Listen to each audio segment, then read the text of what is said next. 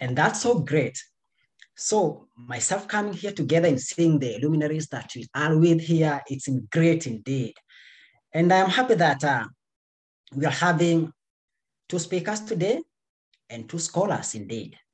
So if you have a question, definitely you can post it over there. If you can wait until the end, you can raise your head, of course, the speakers and myself and Geoff and Sebastian, of course, we are going to attend to your issue or to your question. So we begin. Our first speaker will be Nmesomachukwu Ezeokafor. You get it? Mm-hmm. Yeah. Nmesomachukwu Ezeokafor. I'm repeating for them. If you don't know the meaning of her first name, it means the goddess, or the God of goodness. Okay? And so this is the daughter that I talked with her last night or yesterday. And she's ambitious, definitely. She's willing and she has the ambition of going to be the president of one of the greatest, our largest economy in Africa, that is Nigeria. And she's a pretty young girl, studying in a Pattonville High School, and a freshman of just 14 years old. So I'm damn sure she has the beautiful future of perhaps not only becoming the president of Nigeria, but maybe even becoming the president of Africa, because as one of my scholars has just said in the beginning, that Africa is a country. So join me in welcoming Nmesomachukwu Ezeokafor. Welcome. Thank you so much. Thank you.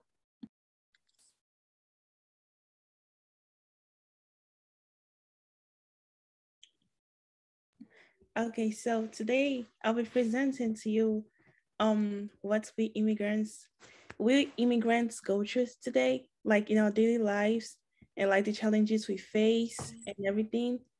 So one of the things I'll be talking about is our biggest challenge as an immigrant. So uh when I moved here, getting like when I was growing up here, I got bullied a lot of times and everything. I got picked on a lot, and like this made me have a lot of anxiety issues, something like that. And one of the biggest challenges that I noticed that most Africans go through is being bullied because of their culture, background, and like their nationality, which I feel like it's very wrong. But one of the ways I've learned to put that aside is by trusting in myself, because how I trust in myself, I give myself like I believe in my inner self, and I give myself a little patience and like understand what I'm gonna take and what I'm not gonna take. And one thing I've learned is like never to let anyone like put you down at all. And what I also do is that I also watch my thoughts a lot. Like I try not to compare myself. I try to make myself feel like, yeah, I am more than what they think. And I also try to have faith in myself, because one of the things I've also faced here is like my accent, because like yeah, my accent has really been a barrier in some things that I wanted to do. Like I used to get bullied a lot because of my accent. Yeah, that's a thing. And I've had to deal with accent barrier, but I really overcame it. And I've also had to deal with a lot of anxiety and fear and frustrations and disappointment.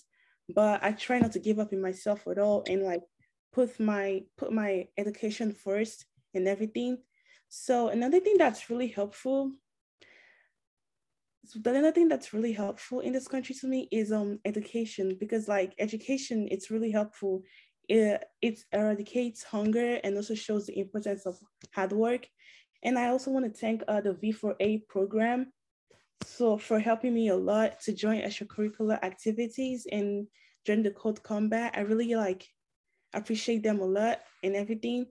And another favorite thing about me, about being an immigrant and out of being here, is that I really love the education system and everything. I love how the African community is like really outgoing with each other. And I also like, yeah, everything. about this country. And one thing I wished I had done differently. So I really wished that I wasn't like, wait, let me share my screen.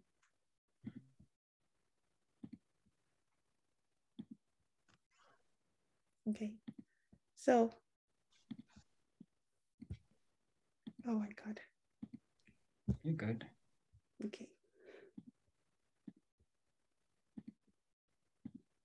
Okay, so this is how I trust in myself. I give myself a little time.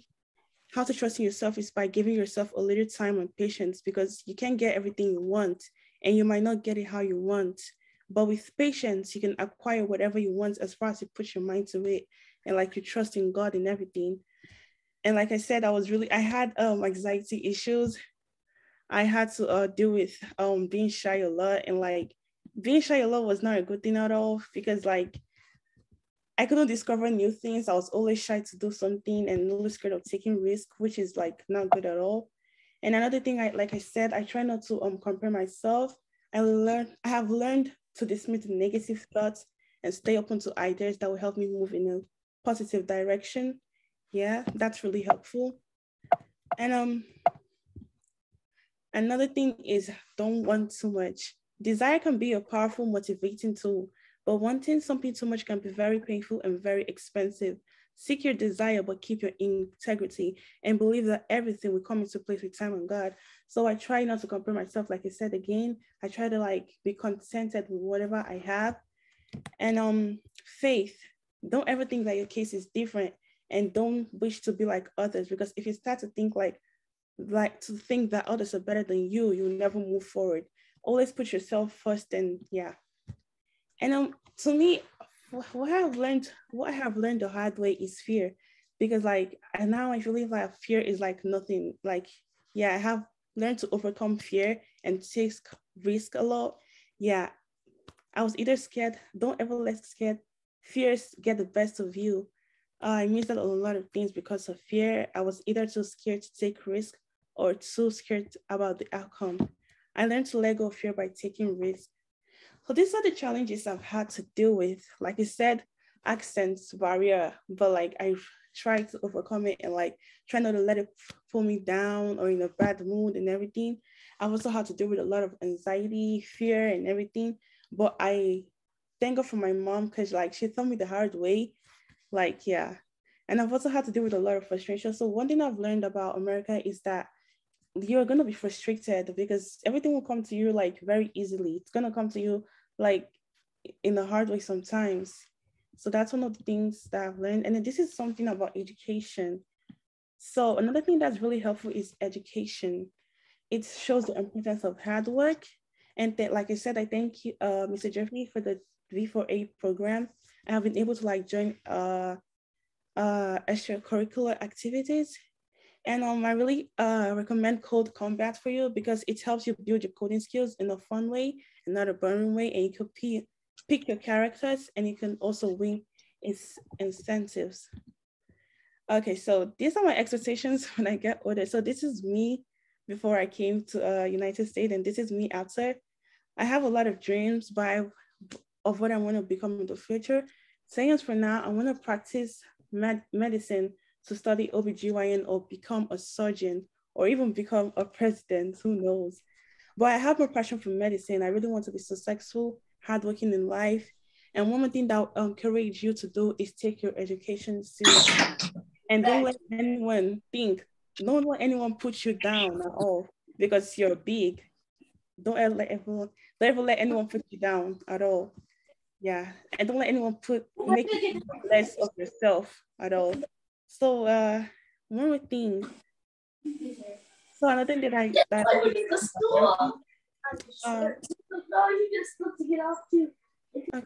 one more thing that I'm happy in America, like I said, is the education and everything, and I've made new friends and everything. And one thing I wished I had done differently. So I wish I didn't take. I wish I. One thing I regret a lot is like making myself feel bad at all times because of my accent and everything. And I also regret letting the things people say put me down, because yeah, that really affected me. And one thing I wish I had done differently was like, yeah, like I said, asking barriers and everything. And yeah, and because of like the bullying I used to get, my grade really dropped. Like it really did drop. So I really want to encourage everyone to never ever let anyone put you down at all, because you're always the best no matter what. So with these few words of mine, I hope I'm able to convince you to be the best you can be. This is all I have for today. Wow. Give you a thumb up. Thank you so much indeed. We appreciate your hard work and your presentation, you know. Thank you. It's indeed good. And you are giving me the thoughts. I'm a young man, of course, but you are giving me this thought that if I have a daughter someday, you know, I would like her to be like you. Who gets the platform of sharing, you know, with the professors at this age? Mm-hmm. Now consider if by your 2025, perhaps you'll be sharing a platform with the national, international leaders, you know? Thank you so and much. that's a very brilliant thing. So keep up, we appreciate you. We appreciate your brilliant mind. And I feel you have challenged some of us. Thank you. Yeah, indeed. If someone has a comment to Ezeokafor or a question or something, this is the moment. This is the moment. If you have a question, just ask. Yeah. Yeah, she's ready for that. Mm-hmm. I can see Jeffrey Sanchez saying that those are very powerful words. Gary saying nice and authentic. Thank you. I have a question for you. Yes, sir. Did you have anybody that you shadow who's a gynecologist or a surgeon or who's into coding? Wait, sir, can you repeat the question again? Do you have anybody that you shadow, like somebody you go to their work and you see what they're doing? And no, I don't. But like in my school, I think they offer like classes for that, I think. But yeah, when I get of age, I'm going to take those classes. But I do watch YouTube videos about most of those type of things. Yeah. Yeah, but I think I wanted to mention that we just connected with her and she's sharing her story. So we have a mentorship program. So I've already reached out to a few people who we're trying to match her with her to be her mentor. Oh, I see that one of my friends that I met last week, she told me that I should call her aunt, but here she appears as Mimi. Mimi, this is your opportunity. Please have it.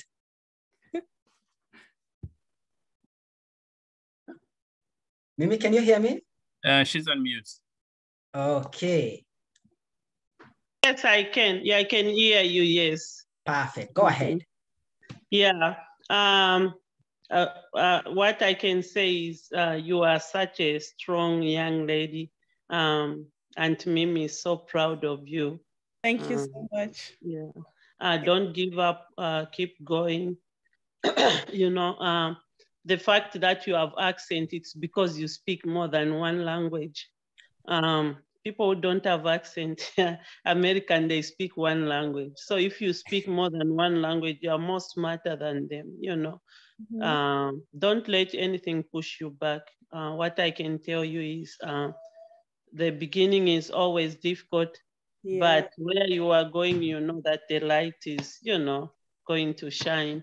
So, thank you so much. So proud of you for what you are doing. Keep going on. Don't, even if they bully you, it's the way of making you strong, you know. Yeah. Because you need someone to push you for you to get where you want to go. If everything is easy, then you can't get there. You know, you have to go through corners, bumps, everything. And I know that you are going to get there. Thank you so much. Mm-hmm. I think, Mimi, you are wrong to tell me to call you aunt, because what you are giving now is a motherly advice. So keep up with that. Okay. Yeah. Abiola says, thank you for your advice, daughter. You are welcome. Yeah.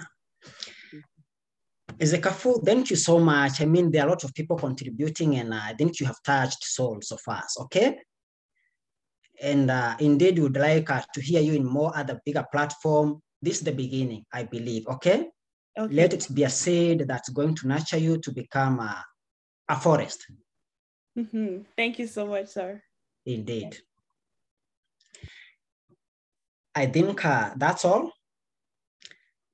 Now I have an honor bestowed upon me, and I feel it's greater than my shoes. Because our next speaker is, if you have read John Steinbeck, Of Mice and Men, a character called George, keep on saying, and everybody keep on telling him or asking him, do you guys travel together? And when he says yes, and with his Lenny, his stranger, another stranger that he cares from the beginning to the end.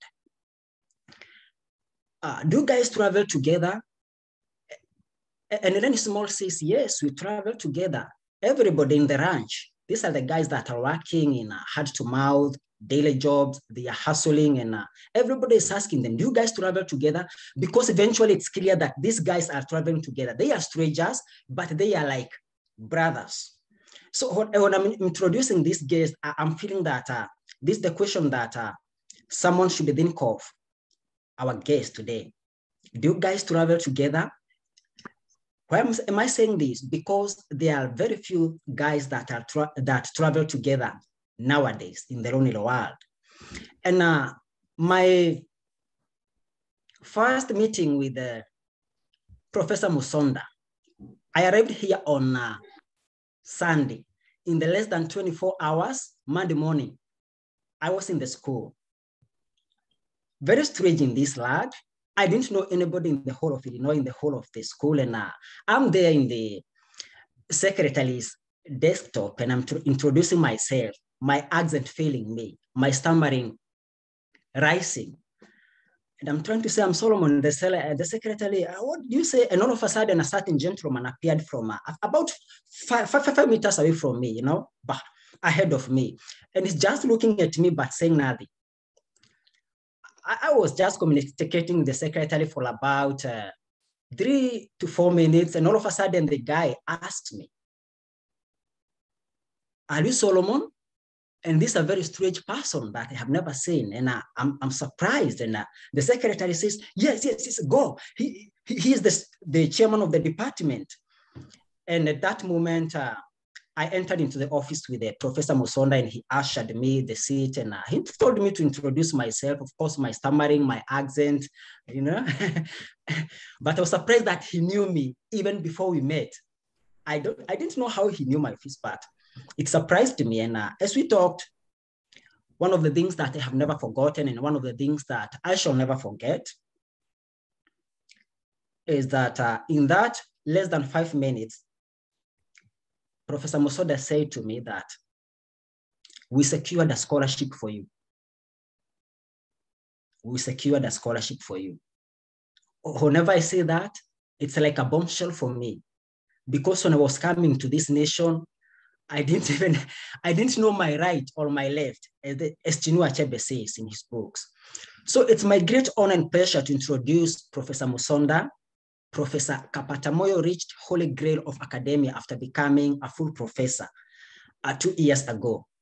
He obtained his BA in Development Economics and Political Science in University of Zambia, Master's in Communication and Development Studies in Ohio University, and a doctorate in Information and Communication Technology from Ohio University, Athens. Recently, he added MBA, that is Masters of Business Administration, from SIUE. As a young man from Mansa, Zambia, he's now the gentleman and the chair of Mass Communication Department, Southern Illinois University. The founder of Atemi Corporation, also sits on various corporate boards like Illinois Lottery Club, Linef Salon Foundation. His technology prowess focuses on impacts of information and communication technologies And political economy. He is constantly building webs and web application from simple to complex designs. Just to tell you how he does this, last year when the COVID-19 struck and all of a sudden everyone was at lockdown, Musonda made a Madison curbside app. It's in the phone. Even right now, you can get it. Available in our phones. An online app that helps users find various businesses that offer both curbside orders and pickups of items such as food, snacks, clothes. So that tells you of a person that is in the platform right now. And I remember when he won a Community Human Award some years back, one nominator said to the crowd that Kapatamoyo quietly and consistently contributes to his community as an active volunteer for initiative that benefits the elderly, the disadvantaged, the young, the ambitious, the newly arrived members of the community, that is immigrants. Well, I cannot, that's the end of the quote. I cannot imagine a better word to describe a gifted scholar whose achievements have been recognized through various awards, a practical leader and a person who I know personally. Boss, as I often call him, remains one of the very few genuinely caring and smartest people I have ever met. Vitedo for Africa is indeed fortunate enough to have the boss in the mentorship series today. And the president of the Zambian community is a very busy man, but always takes time with his students and are always willing to mentor others, even when they are not his own students. Today, we are your own students, Musonda. It's such an honor for us to have you, Professor Musonda Kapatamoyo. Please have the mic. Thank you, Solomon. Can you guys hear me? Yes. Okay, fantastic. Well, that was quite an introduction. I'm going to make a few corrections. Solomon, that's very generous. You know, it almost made me cry there a little bit. Yeah, to start with, I should just say this is the privilege to be able to participate as the first speaker for 2022 for the Momentum series in the Vitendo for Africa, which I think is an awesome organization doing great things. But this is a difficult speech to make because I'm following, you know, a lady that is a high roller, that is going places, that made a very nice speech herself and is very inspiring in the name of Nmesomachukwu. I think the way you've approached life is the correct way to do it. And as an African and as a parent, I should just say I'm very proud of what you're doing and just keep it up.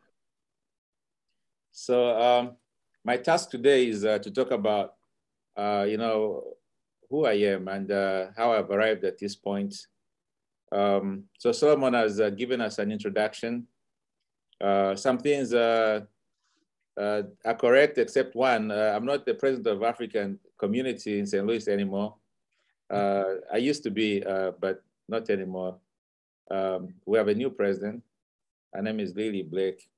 I thought a soldier is always a soldier, sir. I know, right? That's true.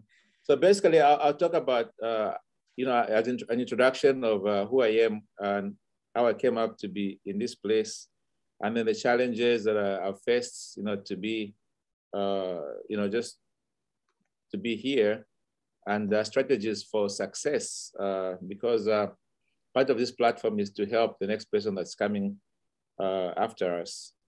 And then I'm sure there'll be some Q&As at the end, but I'm going to weave everything together in such a way that, you know, maybe some people can see themselves in my story as well. So I was born in Zambia, which is in Southern Africa. Sorry, mute. Please, you can all mute so that we can have a smoother conversation. Yes, I was born in Zambia in Southern Africa, and I did my initial schooling over there, my primary school, secondary school, and undergraduate college. And then I did some work for a little bit after my undergraduate degree. And after that, got married, and me and my wife, we came to the United States in 2000. So we've been here quite a while. I've seen several presidents. I came when Bill Clinton was president. Then George Bush took over after fighting Al Gore. So I was here for that fight. And then, of course, Barack Obama, and then Trump, and then Biden. So I've seen a lot of presidents come and go in this country. So like I said, I'm married. We have 2 kids. Mulenga is our firstborn, and then Milali is our secondborn. Firstborn is 21. Time really does fly. And our secondborn is 14. He's a freshman as well. I have hobbies, not as many as Solomon, and not as grand as what Solomon does. But I like to run. As a matter of fact, my body can deceive people that I don't run that far, but I do run marathons. In fact, I just had a marathon November 14th in Vienna, which is southern Illinois, past Carbondale. It was a nice one, nice weather. Everything worked out really nice. And I keep telling my friends that the marathon is 26.2 miles. And they're like, why are you doing that? Because it's a lot of work to do a marathon. But it's also a lot of work to even train to do a marathon. So what it does for me is it keeps me focused because I'm really busy with life and then family life as well, and work and other things going on. But a marathon is basically an event where you're competing with yourself. So the training itself, waking up early in the morning to go out when it's dark, coming back when it's light, spending hours by yourself, on the bike paths or wherever, that takes some sort of passion. So I really like to do that. And also some of my other passions are coding. So I'm happy that Bitendo for Life is doing the Code Combat to introduce younger people to coding. I love coding. I build websites, I build mobile applications and so forth. And as Solomon said, that has led to part of my money-making hassles or ventures, because I'm involved in 2 companies. One that I founded when I was a grad student, it's called Atemi Corp.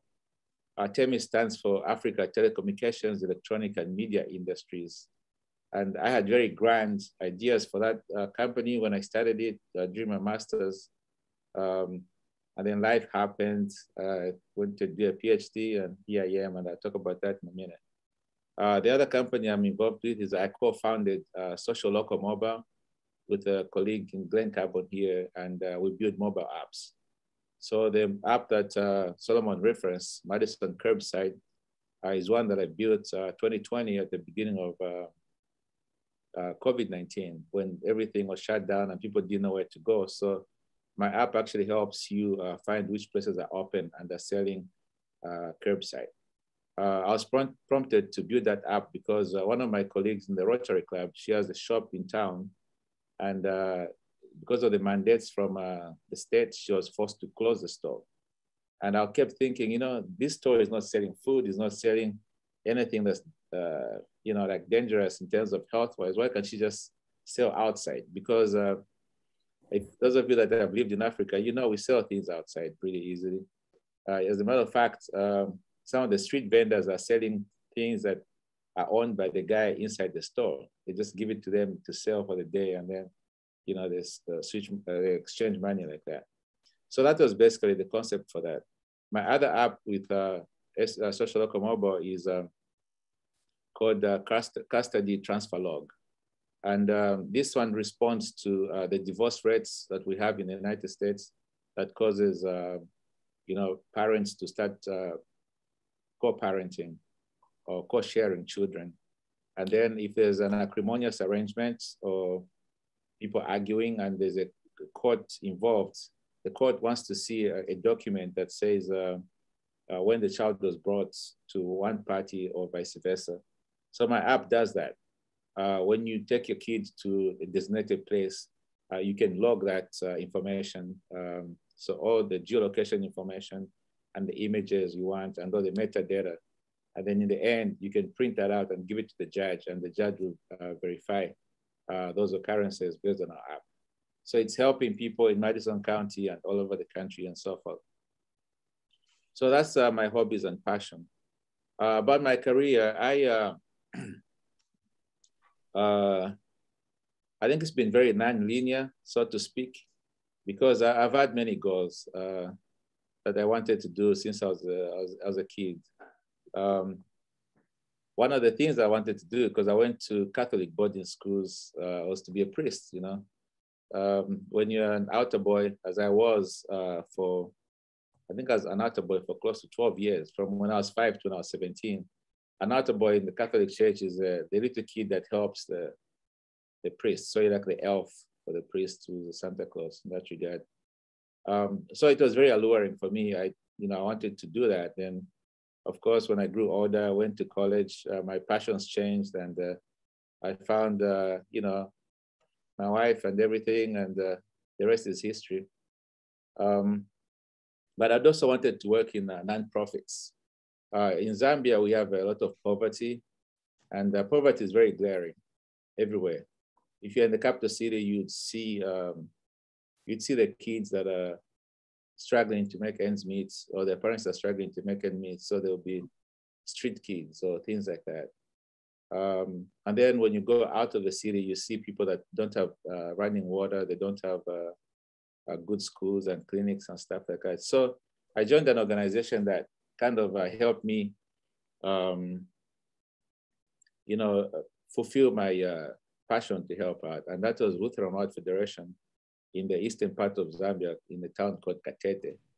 So I was merely 22 years old when I joined those guys, and they gave me a little motorbike, the Honda 110 that I was riding around, going from village to village. And that's the place where I could say I really became a man, because in that place I saw how people live, and I was outside the comfort of my parents' house.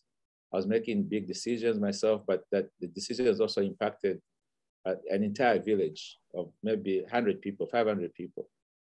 So I was building wells, I was building clinics, I was building clinic houses, I was building school blocks and for primary schools. I was also building houses for them, doing agriculture projects. It was a lot of stuff that I was doing, and I was riding this motorbike back and forth.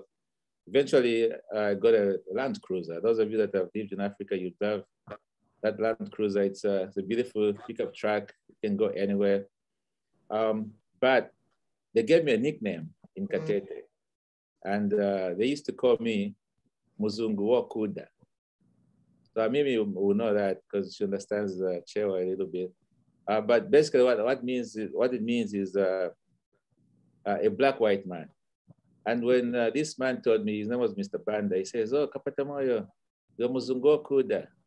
I said, "Why are you saying that?" He said, "No, because every time you promise something, you make it happen." So this is a place where people promise things by politicians, by other NGOs, like, "Oh, look, we shall do this for you," and then nothing happens. Or they'll get to a point where they're told, "Oh, just organize bricks, organize sand, organize stones, I'll bring cement, I'll bring roofing sheets, I'll bring this and that," and nothing happened. And when the guy said that, I thought, wow, this just being diligent, being truthful makes a difference. So after that, because they introduced now the concept of Muzungu, I was like, okay, why would a Muzungu be more trustworthy than the rest of us? That's when I decided to look into what it was about Muzungu that made them different. They were different in our organization just based on pay alone. So I could be paid, maybe those days I was getting $200 a month, 250 maybe a month. And our expatriate staff would get $10,000 a month.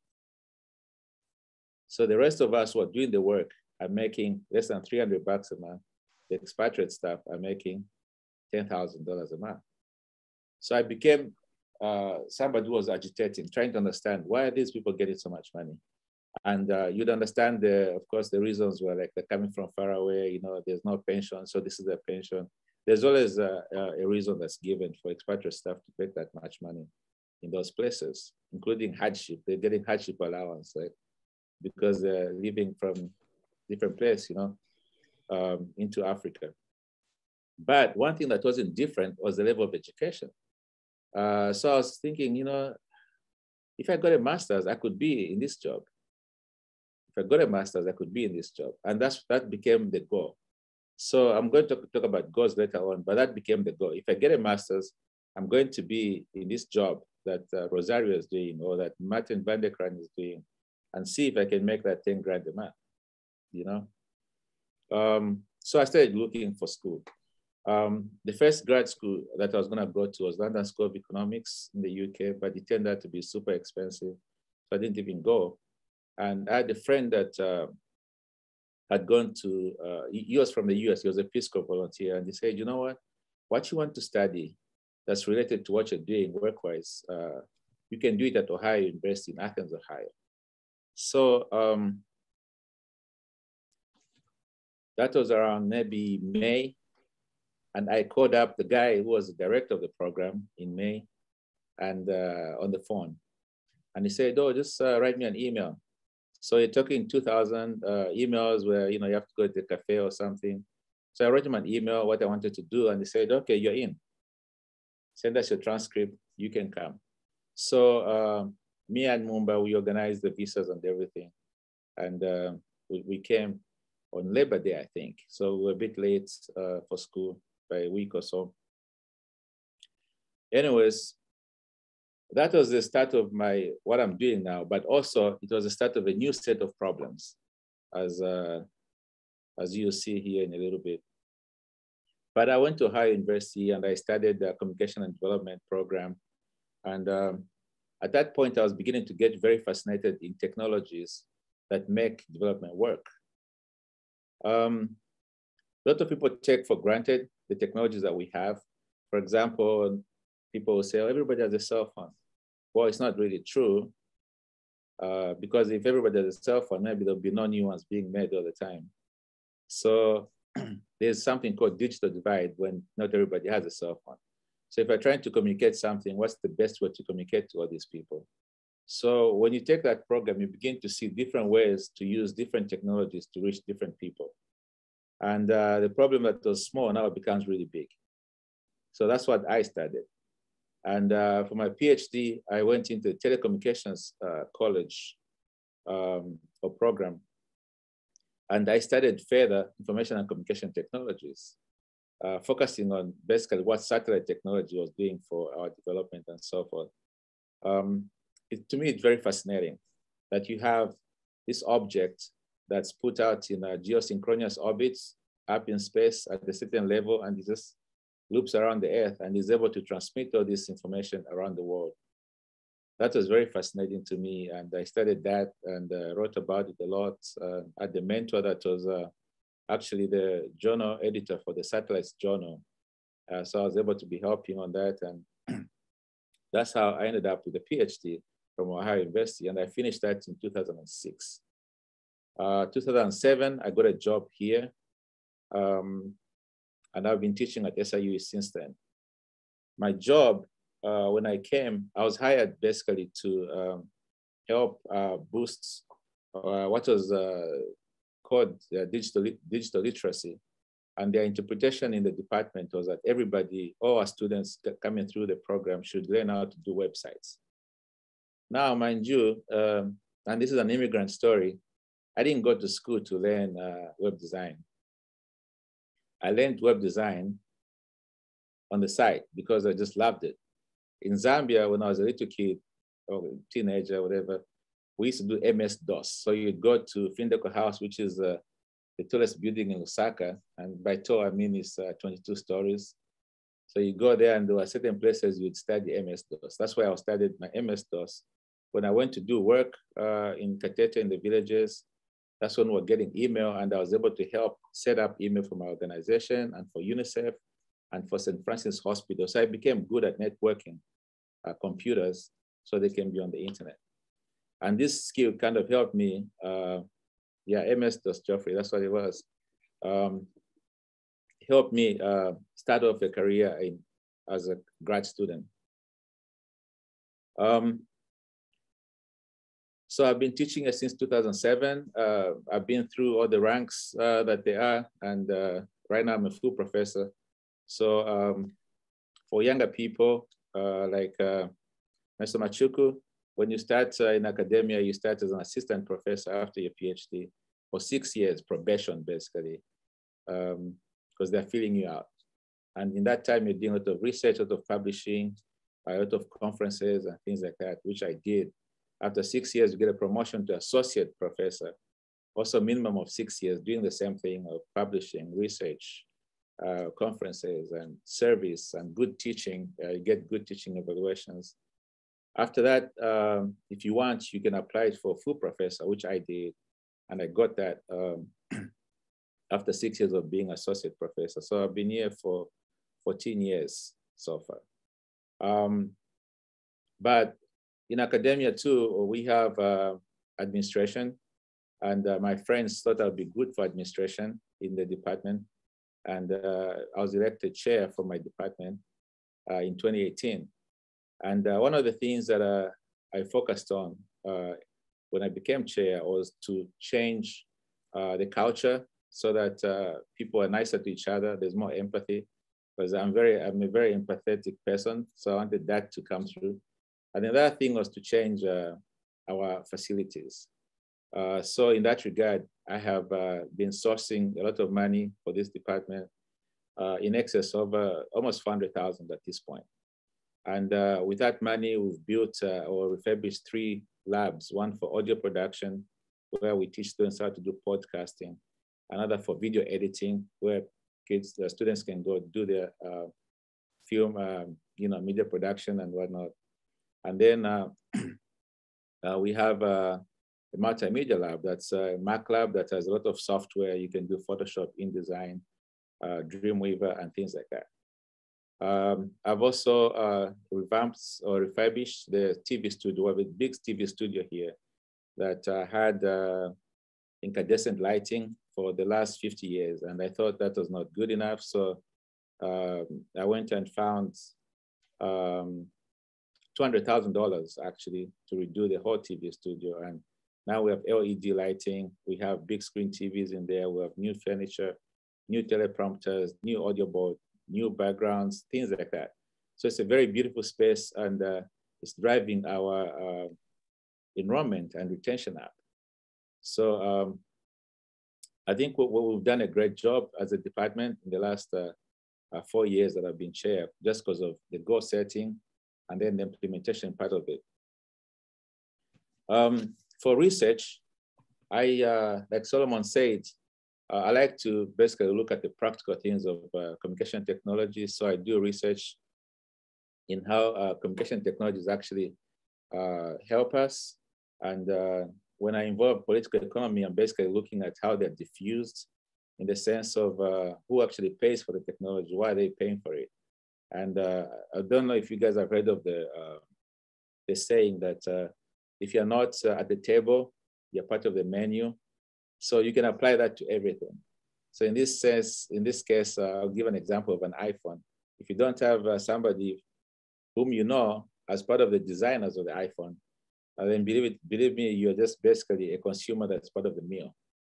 So that's how come we get technologies that are not culturally sensitive or that are manipulative certain cultures, or they're very expensive in the sense that you're just draining money out of your pocket into somebody else's pocket. There's a lot to study about these things. Then, as Solomon said, the last 5 years, you've seen how data analytics has become a big thing in every industry. And for me, I thought my students ought to know about data analytics from me. And what I did was go and get an MBA in business analytics. And with that, I designed courses here in mass communications that basically do analytics. So I teach data analytics to mass comm students, and I also study and make algorithms. So that's about my career and whatnot. So So some challenges that I've faced. There have been several. Of course, Nmesomachukwu is going to face even more challenges as she grows up. There are many challenges that are not unique to me. One that's similar to what Solomon experienced was when I was a grad student. So I came from Zambia. I was a self-sponsored student because I retired from my job in the NGO and took a lump sum of my retirement, came here, and guess what? That money lasted 3 months. So what was going to happen the following rest of the time? I had to find a GA, graduate assistantship. Coming in, I had no idea what a GA stood for in Zambia because nobody told me what a GA was, graduate assistantship award. I had no idea. So once I was in the US, then I learned about what this thing was. And I was working on campus. I was very distraught because I didn't know what was going to happen. And I saw the president of the college. And I went to him and said, Dr. Glidden, I'm from Zambia, this is my name. And I'm looking for a graduate assistantship because I don't have. And he says, well, do you have any skills? I said, yes, I can do websites. At this point, I have taught myself HTML. I didn't learn HTML in Zambia, I just taught myself. And he says, okay, come on Monday, see Eric Perry. And he told Eric Perry that to expect me on Monday. On Monday, I show up and Eric Perry gives me a job. And I became a graduate associate, not assistant, but graduate associate, which paid more money in the president's office. And I worked there for 6 years during my master's and PhD. And my job was, I was troubleshooting technologies for them. I was working on Excel spreadsheets for all the programs that we're doing. And I was also making websites and maintaining websites for about 11 departments in the Dean of Student Affairs portfolio, for institutional equity portfolio, diversity portfolio, women's studies portfolio, just all sorts of websites. Because again, people thought this was a big skill to have and were scared to do it, but I was not scared, so I did it. That's how I paid for my education over there. We had some challenges, money was tight, and my wife would tell you, sometimes things were just so hard, you don't know where the next meal is gonna come from. So we did WIC, which is a Women, Infants, Children program, where you go to the Health and Family Services, they give you some cards. So you take the card, could get some food at a local grocery store, like peanut butter, milk, eggs, things like that. We did that. I did about 4 jobs when I was a GA, just to make more money. I was working at the student center, which was called Baker Center, as a building manager. So in addition to my 32 hours in the president's office, I was working another 16 hours in Baker Center. And the reason I was allowed to work that long was because we had a child who was injured at birth, and the school fought on my behalf to give me what was called the work authorization document. And with that, I could work limitless hours. So other international students would work 20 hours maximum. I could work as long as I wanted because I'd fought for this document. Other challenges is just, knowing where to go and who to talk with, who to trust, and things like that. Some strategies for success. And by success, I mean just to get where I am, because I'm still trying to find myself, of course, trying to do more with the resources that I have. The first thing I would say is setting goals. If you have good goals and try to follow them, they don't have to be very, very high goals. It could just be something that makes you move from one place to the next. So setting goals has really helped me, writing them down and trying to implement them and following through. The other one is understanding parameters of where you are. So every situation is different. When you're a student, there's things that you have to do. So like Solomon as a student here, his job as a student is to study hard. In the beginning of the semester, they give you a syllabus, follow the syllabus, do what's on the syllabus and more, and you get a good grade. And what I advise people like Solomon and other international students is when you come to the United States, make sure your GPA is above 3.6 out of 4. consistently. And that's, 0.4 allowance is basically, if you get a B someplace or whatever, but make sure you have a 3.6 and above. Because if you're going to go for PhD, the transcript is going to speak on your behalf.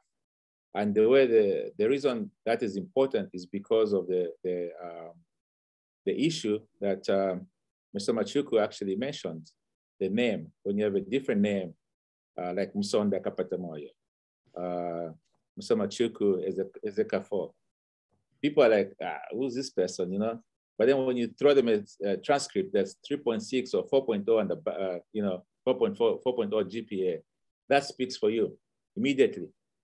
They'll be like, this girl, bring her in. So international students always should aim to have 3.6 and above, because you don't come here to mess around, Nobody's is going to give you free food just because, they like you, like, consistently. You really have to get that on your own. And as a student at that level, 3.6 and above is what you want to have, because it speaks for you going forward. So those are the parameters at that level. And this parameters thing continues in work. So I told you guys that I was an assistant professor for 6 years. As an assistant professor, you're basically working, 10 hours, 12 hours every day, pretty much, doing research and writing. And so you can stay afloat and get tenure. That's a lot of work, but those are the parameters. If you don't do that, guess what? You don't get tenure.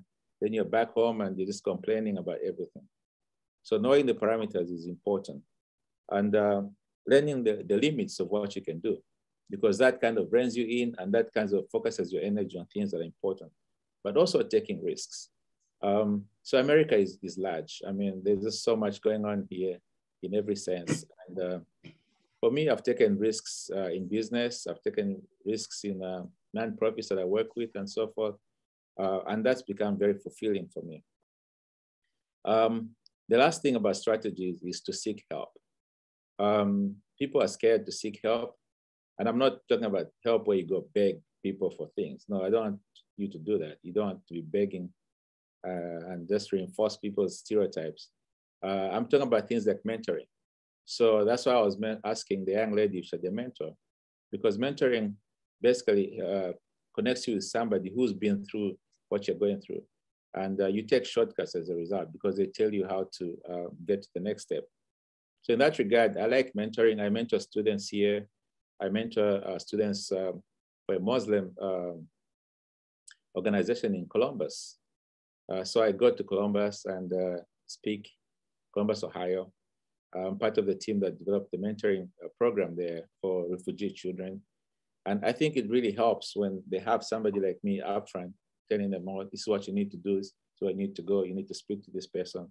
And mentoring, for those of you that are adults, is an important thing that you can do to the next person coming after you.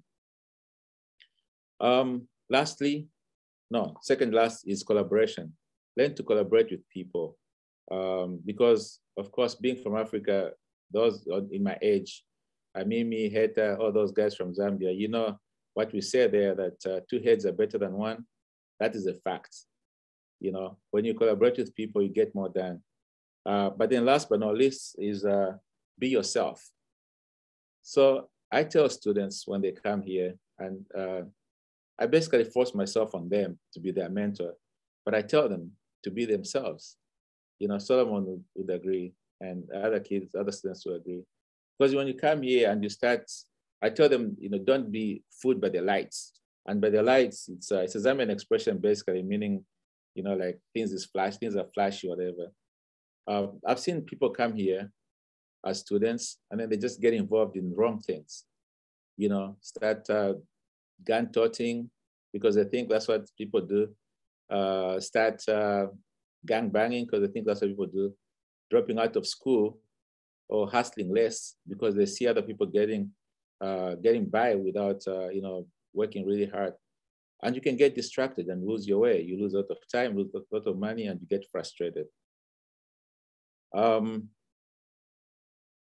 Then those are my strategies. But the last thing I'll say, just in general to everybody, is we have to represent Africa well. Because, we only have one home, which is Africa. And even our friends who are African-American are called African-American for a reason, because they are part of us, you know, we're part of them. Their roots are in Africa. And if we don't do good by the continent, we continue these stereotypes. And believe me, the stereotypes about Africa really undersell our capabilities as individuals, because you have people that look at you and they're like, oh, he's from Africa, he probably can't even do that, you know? But also on the macro level, we undersell ourselves on investment. Investment going back into Africa is less because people with money will be like, I'm not gonna take my money, that's very unstable. But which place in Africa is unstable? You can count 5 places that are unstable, that where you go and you'll be unsafe. The rest of it is just people don't know about, you know? So you have to represent that story very well all the time, wherever you are. And how you do that is getting involved. You get involved in different places. You hang out in the community events. Like in the Zambian community, we have you know, events where we cook, eat, whatever, and invite Americans to come and see what the Zambians are like. But since I talk a lot, I go to wherever I'm invited, you know, Kenyan ones, Ugandan ones, I just go. You know, we have to represent the continent really well. We don't have anywhere else to go home but Africa, and it's incumbent upon us to bring the good stories. And that starts from as an individual, you do the best that you can, and then at the macro level, we speak for the rest of the continent. So basically, I could talk forever, but I think I'll stop here because I was given 25, 30 minutes, and I'm at 25 right now. Yeah. Thank you, Gary. Wow. So, that's so great. Can someone who are visual, can they give Professor Musonda a thumb up, like justice? Yeah, that's just wow, Professor. Keep up for that. You know, when I was 7 years old and I was a stammerer, a very terrible stammerer. My grandfather said to me that to speak and to speak well are 2 different things. Musonda, you have spoken well. And I think in the 90s, everybody want to talk like you. So keep up for that. And what many people may not know is that I discovered that Professor Musonda is a kind of a celebrity in SIUE. I mean, every international student is looking for Professor Musonda. Those who come from Zambia, who come from Kenya, those who come even from Nigeria, you know, all over the continent. Whenever someone got a problem or has a problem, is looking for Professor Musonda. They just believe that, you know, their problems will be solved by that. But that's the essence of just having the only African in the entire school as the chair of the department, you know. It makes you even proud that when I go to the class and I'm the only Black guy there, you know, I remember one of the students asked me, oh, you come from the same country from Professor Musonda? You know, they think Africa is a country. And I proudly said, yes. So we are proud of you, Professor, and for all things that you have been doing to us and your input today here.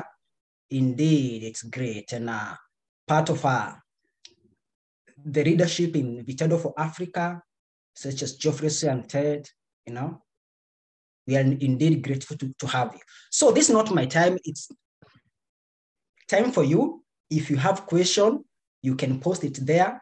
If you can raise your hand as well, this is the moment.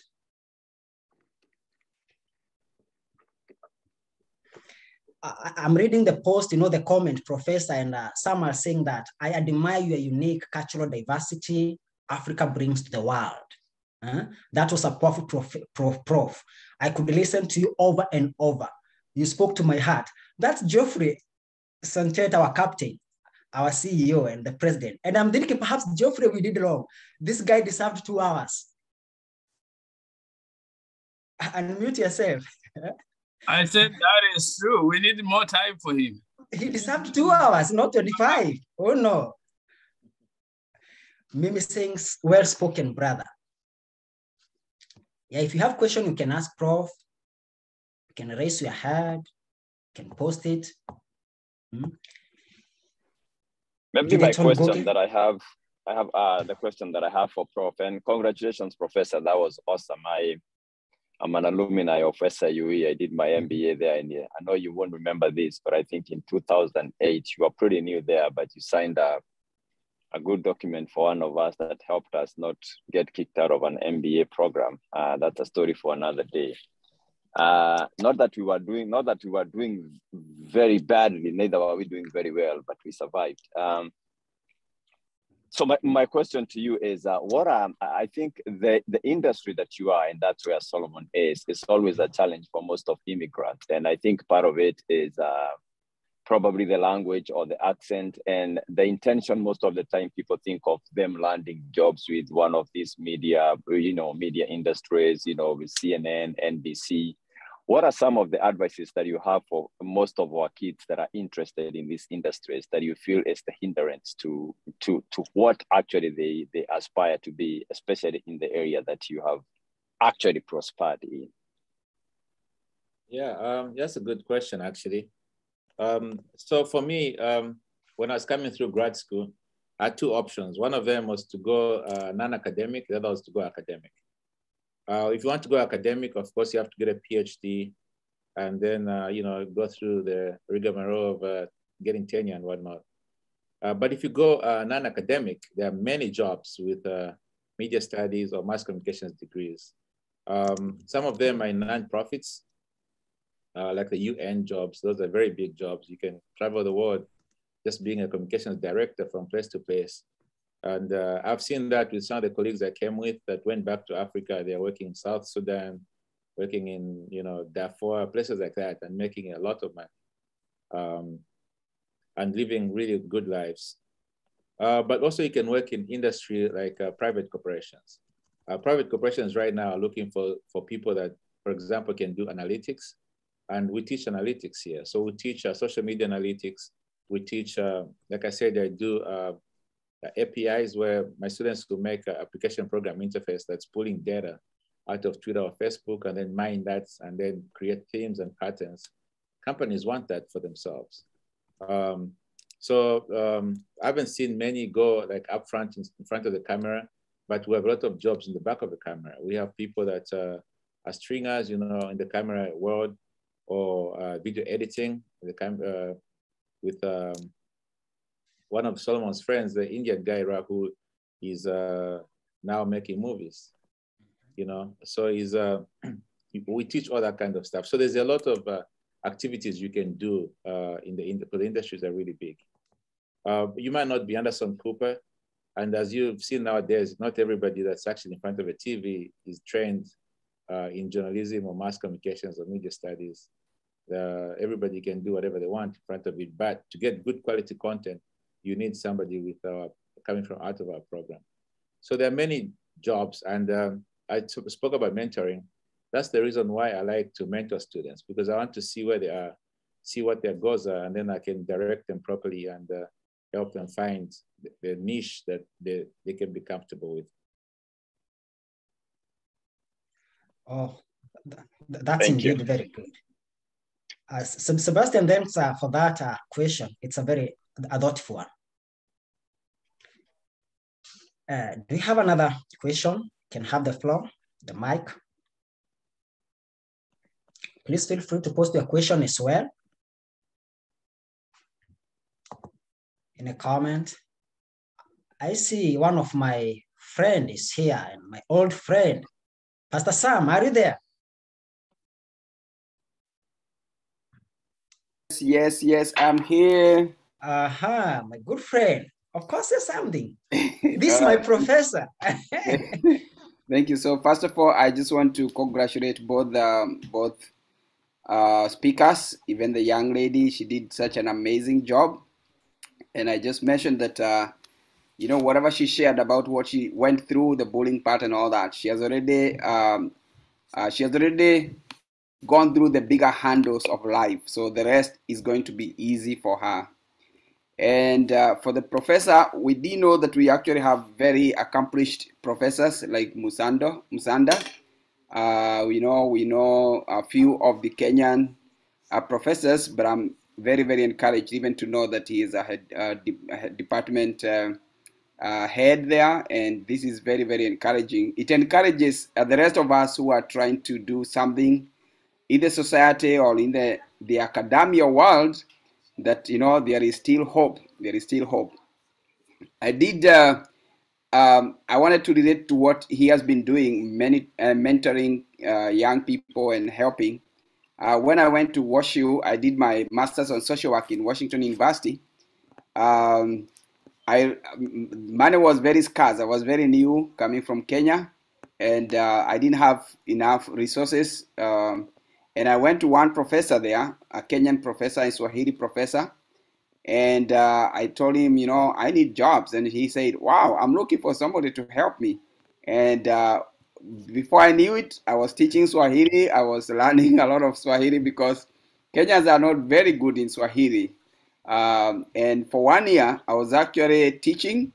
And I remember one semester we did together. The next semester, I asked him to help me. I asked him about the what kind of a syllabus I'm going to use. He told me, you are all on your own. You know, you've seen what we do, now do it yourself. And I did it. And, you know, he told me, you just need to teach well and get some good evaluation from the students. But anyway, I was very happy as a student. I was able to make money that way. And I also met another professor who asked me to be his assistant researcher. And so what our professor here, Musonda, is doing is so incredible, because people like Solomon and others will never forget that. And that also challenges other people like us who are in our own professions to be able to mentor more people, not just one or two, but to what I encourage me to do is to do more of mentoring. So thank you so much. I lead a nonprofit organization called Pipes International. It's a Christian organization. I do a lot of work in Kenya. I know I've mentored a few people, but I need to do more. Thank you very much. Thank you so much, brother. Thank you indeed for your commendation to my professor and to our professor. What he didn't actually say is that he is also a pro in automobile car fixing. He doesn't take it, you know, outside. He does it by himself. That he didn't mention, but he's a pro in that. Very gifted, yeah? Yeah, very gifted, man. So at this juncture, maybe I can introduce our president, you know, Geoffrey Siantet, our captain. Say something, and of course, you know, if he has a comment, he can have it and he can post it, or I mean, he can express it and of course give thanks to us all, and especially to the main guest. Oh no, thank you so much, our moderator tonight, Mr. Solomon. That was good. You did a good job. I think we also thanking our speakers, but I want to say that you also did an awesome job. We should have you, and we are happy that you're part of us right now, working with us. So thank you so much for that great job that you did in moderating. Like I said, I listened to the two speakers, and I think as Sebastian said at the beginning, this being the first event, but also one of the best events that we have had, listening to these great speakers, sharing their stories and great advice about and how we can be able to navigate the American system as immigrants. And I think I like what Professor Musonda said at the end, that we really represent the continent of Africa, and the message we send out will either make people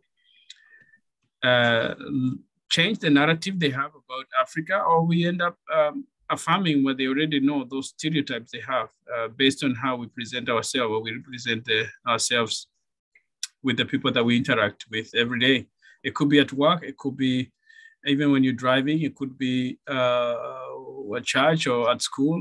Every person you interact with, and even this great platform that we are here is that there is something that you will be able to passing on to them, either good or negative. And but I like that what Professor have shared, but also our great speaker and our great leader. I was trying to get her name, Nmesomachukwu, for a great speak and a talk. I was talking to her last night when we were talking, and I was telling her that we're going to record her video today, because in future we might be using it when she is a senior person, and we need to use this one to introduce ourselves to her. But I am so happy to see that we have young people who are coming up. And I think that Mr. Musonda has said it very well. Mentorship is our biggest actually priority in our programs and in what we do here, because we know we have great people like Professor Musonda, who has been there and has great heart to see that they see people who succeed and those who are even coming after them. I think they say in Swahili, kinachozaliwa ni kizuri kuliko kinachozaa, meaning the people that we're mentoring, we want them to go beyond what all these great accomplishments that our mentors have done, including what Professor Musonda. I'm trying to think about all these things that Musonda has done, and I'm looking at him, how humble he is. And I'm really touched. I'm really touched. And I think if we had 5 of you in this community, we will be different, and our young people will be different. Because when I was introduced to Musonda by Solomon, and when he was sharing me all the things that you're doing over there, I'm like, these are the people who should be receiving all these awards and recognition that everybody's getting around the area. But then when I'm listening to you here, like, no, I don't need that. I'm listening to you, like, my accomplishment is when I see great people, young people like Solomon, being able to succeed in life and be able to impact others. I think that is the recognition or the fulfillment that you get to see all the international students who come there, particularly those who come from Africa, that you're able to give them a guide, a way to guide them way so that they can be able to be successful. And hoping that when you retire, we will have duplicated more Musondas in every community, I would say, in every community here in St. Louis. So thank you so much for that, and also for all those people who've been with us since the beginning, all this time when we invite you for this forum. We appreciate you because you never turn down for this, because we believe the information that we share, you will be able to use that information, not just to benefit yourself, but also to benefit those people around you. And be a mentor, what like Musonda said, be a mentor and help others interact with those people that you meet. So I wanna say that, I think I made, okay, sorry. I wanna say that we have our event that is coming up next March 10th.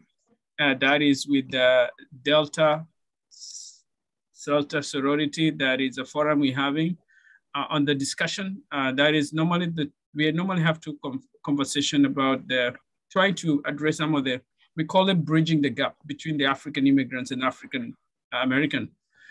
So on March the 10th, we will have a session, and that will be, we'll be discussing about the impact of COVID, in African women, and we invite you to be part of that conversation, also to share your part. So I see Judy. I'm going to reach out to you because I think you might be a great resource on that conversation. And then also we have another discussion that is also coming up in April through the Links Incorporated. And we will be also talking about some other topics on related issues when it comes to bridging the gap. Please keep on checking our social media. If you have not subscribed or liked our Facebook, Instagram, please do that. And then also check on our website for our upcoming events. If you're there, like we've heard from Solomon and Professor Musonda, we do have a mentorship program. And that mentorship program is where we help to match immigrants, professionals in different fields, and then and those who are starting as early as middle school all the way to college. And they can't put it in a better way that what Musonda has mentioned about the importance of the mentorship and how much you can be able to impact if you be able to be matched with one of our mentors. Many of them struggle because parents are not very much well versed with their education. Their friends may not. And the only hope we have is you as a mentor who is doing very well or may have some experience, but also may have some network that you can be able to, we can help them utilize. Other than that, I would say thank you so much. I will keep you updated if possible, please.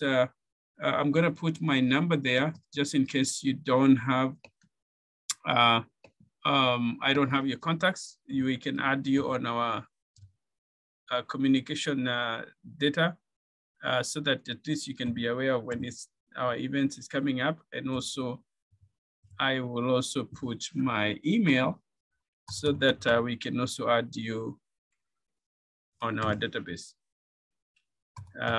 I don't know if there's anybody else who may have. Dr. Mudoni, I see you over there. I'm gonna give you a minute. I want to hear you as I type my email. Go ahead, Dr. Mudoni. I'll put you on the spot. You tend to do that, Jeff. I should know better by now. I'm so honored to listen to the presentation tonight and just hearing your journey, Professor from SIUE. It's just wonderful and really inspiring. It's a challenge just to think of how we can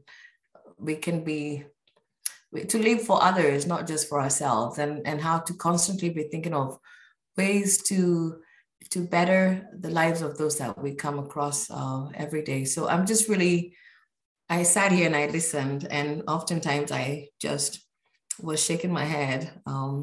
It's wonderful. And to see somebody that is so well accomplished. I taught at SIU Carbondale for several years before coming to Webster. And I was just at SIUE actually a few months ago. A good friend of mine was applying for the president position. So we came there incognito and spent an afternoon just meeting students. Had I known that you were there, I would have looked for you. Now I know the next time I'm out that way, that there are people that I should look up. But it's wonderful. Thank you very much for that inspirational speech. Solomon, it's wonderful to see you again. And you always amaze me. I laughed when you talked about of mice and men. How does anybody come up with an example of from mice and men to introduce a speaker? You are such a wise soul in such a young body. And I just love listening to you as well. And the words that you said at the end, every time I listen, I learn something. You said something about the difference between speaking and speaking well. And I want to be the latter. I want to speak well when I speak, that my words will not be empty. It's not just for me to hear my own voice. So on that note, I will shush and leave it at that. Thank you very much. And the young lady, I can't stop before having said something to the young lady, Nmesomachukwu. Again, what bravery and courage just to share your journey. And I am cheering for you. We're all rooting for you. And I cannot wait to hear of the greatness that you're going to claim that is awaiting you. You're such a brave soul as well. And I'm just appreciative of hearing from you about your experience. Thank you, Jeff. Thank you so much. That was powerful. I'm always grateful to hear you talk, and also every time you've been part of a great mentorship. For those who are asking about the mentorship, I think Dr. Mudoni has been a great resource in our community.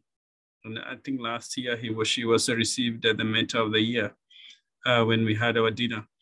If you have a young person who is in middle school, let's say from 6th grade all the way to 12th grade, please use my contacts there, reach out to me. We'll be able to add them into the program. I think we mentioned, the lady has mentioned about the coding program that we're doing. We have art therapy program that we're doing for those who we meet on Friday. And I think also we're planning a trip to New York from 13-year-old to 24 years old. if you are there, we would want to get you in part of that conversation that will be heading to New York sometimes in August. And I think Dr. Modoni has been very grateful talking about the mental health, which is also a big concern in our community. We will be rolling out different programs that we can get your students or young people to be involved, but also for the adults to be involved. And also providing a contact. You can always reach out in case you need somebody to talk to. Other than that, I say thank you so much. And I will look forward to see you again on March the 10th. And also the date for the Building Momentum Speaker Series, the next one, I think it is, I can't remember, Solomon, but I think it's sometimes in May. We will share that for the next, and also we have 2 great speakers. We'll be sharing that details later on the email. Thank you, Dr. Musonda. Thank you, Nmesomachukwu, for great presentation. We can't wait to have part 2 of this for the 2 of you. Thank you. Great, and thank you to our great moderator tonight. Okay. See ya. All right, bye-bye.